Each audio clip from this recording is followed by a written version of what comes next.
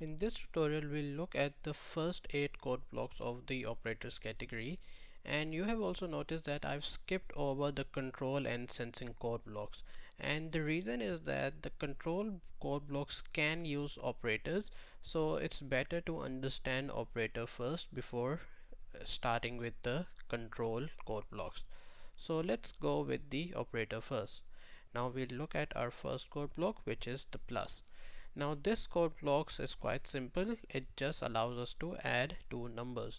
So let's say if I give my first parameter as 5 and the second parameter as 5 as well, and now if I run it, you can see it gives me the answer 5 plus 5, 10. And you can actually use these operator in other code blocks as well. So let's say I can bring this move 10 steps code block, and I could use the operator inside this move.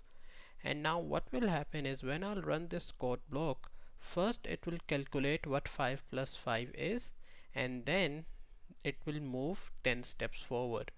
Now once I'll run this, you'll see that my line is going to move forward. So look at this x value, it's currently 38, and now if I run it, we can see that it's 48, and I can click it many times and you can see my line moves forward 10 times each time I run this code block.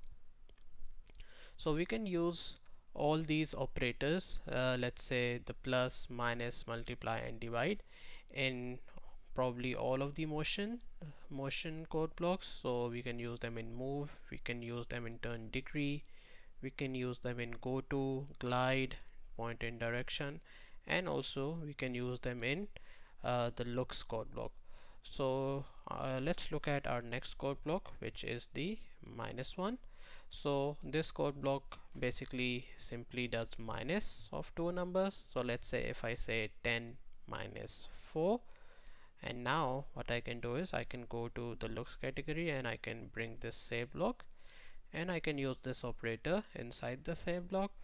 So now when I'll run this, we can see that our sprite says 6 because 10 minus 4 is 6.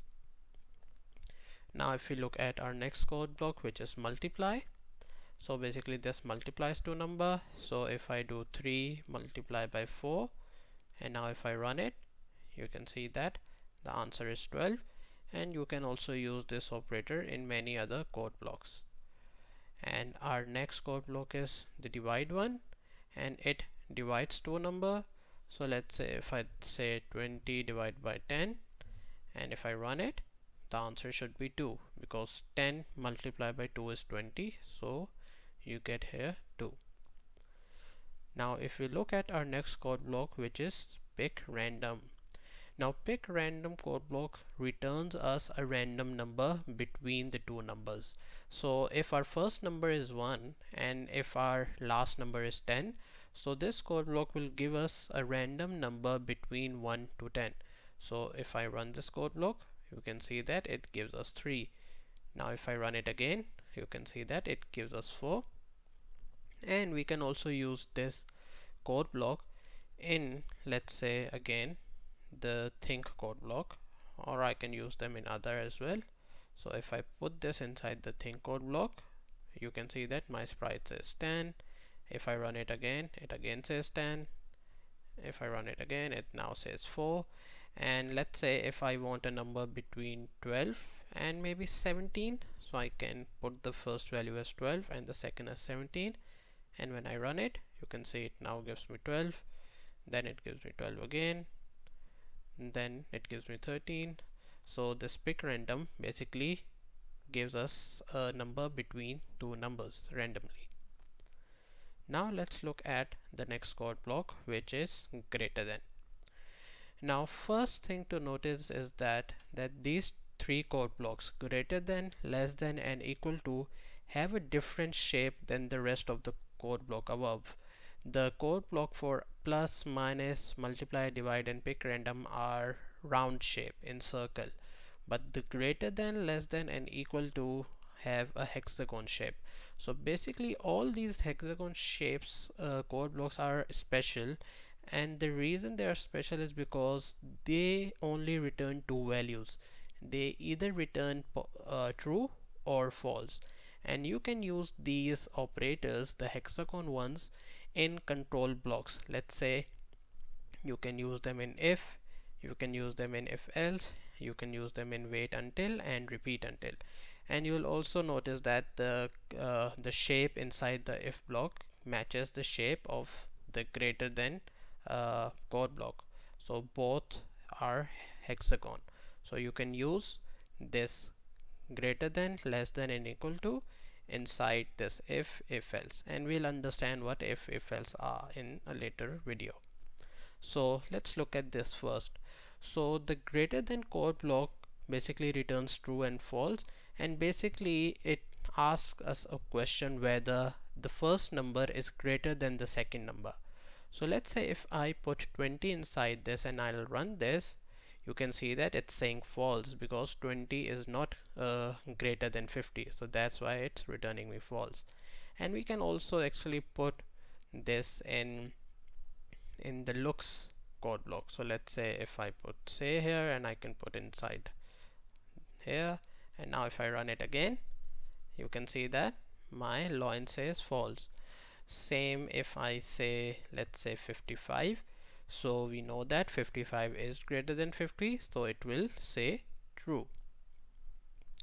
Now if we look at our next code block, which is less than, so this less than basically tells me if the first number is less than another number.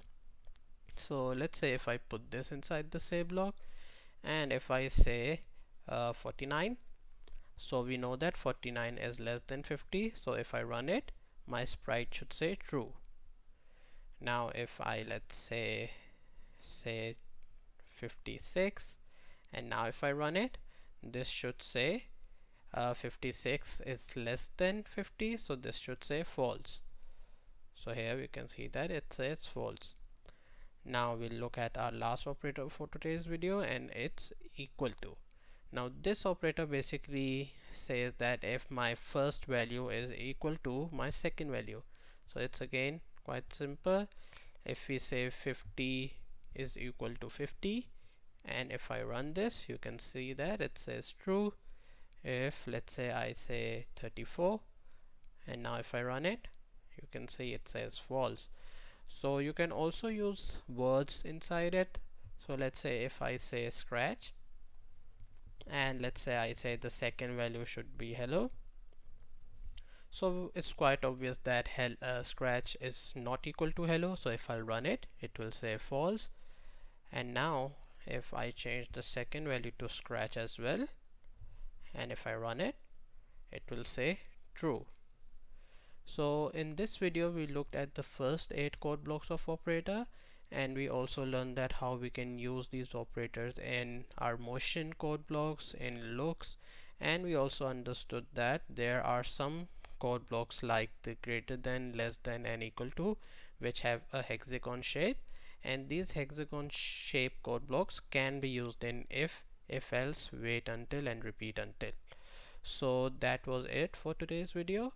If you like the video, just comment, and if you didn't understand, you can ask me any questions, and also subscribe the channel. Thank you.